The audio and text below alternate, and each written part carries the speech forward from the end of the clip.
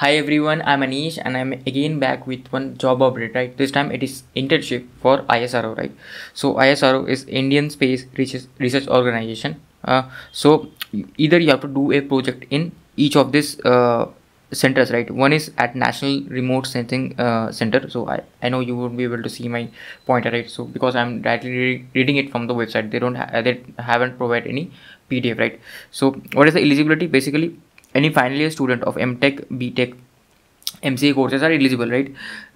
So yeah, you just check the project duration will be between 3 to 12 months, right? And you have to be final year, and also you have to be like at least there will be screening will be done on the basis of marks, and student with excellent academic record will be considered, right? So you have to have like your schooling, right? From your schooling they will check your academic record, so just be careful about that. So you should have a good academic background, then only you should apply for this roles, right?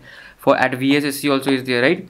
VSSC is of also offering some limited opportunities for academic project work, okay, for finalist students.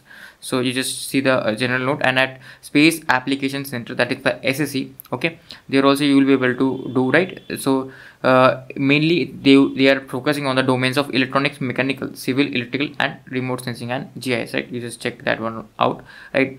So you will get, like, there are three types of internship. One is the work experience internship, the other one is the dissertation internship, DI, and another one is the research internship, RI, right? So it is offered to PhD, and you just check whoever is eligible. And here, right, we have at UR Rao Satellite Center, Bangalore, right? So there also they have given the research centers. So you just can check the website, right?